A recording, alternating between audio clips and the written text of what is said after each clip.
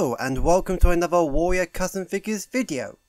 In today's video I shall be going over my new custom Funko Pop, which is Doctor Freeman from Half-Life. Mainly because when it comes to Funko Pops based off Valve's games, there are pops based off Portal and Team Fortress 2, and yet no Half-Life, despite the third installment of the series being the one that everybody wants. So since there's no pop of Doctor Freeman, I decided to make one myself.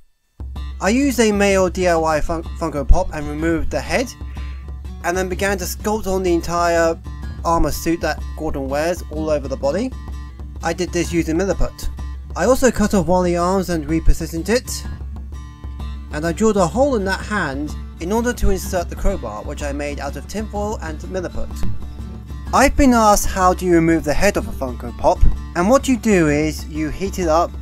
I usually do it by putting in some hot water for a few minutes and let the water heat up the plastic until it becomes really soft and squishy. When that happens, you should be easily able to pry the head off of its plug and be able to pull the plug off the peg as well. Then reheat it up to swap it onto the other Funko body. The head I used in this case was a 9th Doctor Funko Pop. I resculpted the hairline as well as painted the eyebrows, hair and goatee black. I then took a pair of glasses which I had commissioned for me and glued them onto the head. And that's how I made this custom Funko Pop.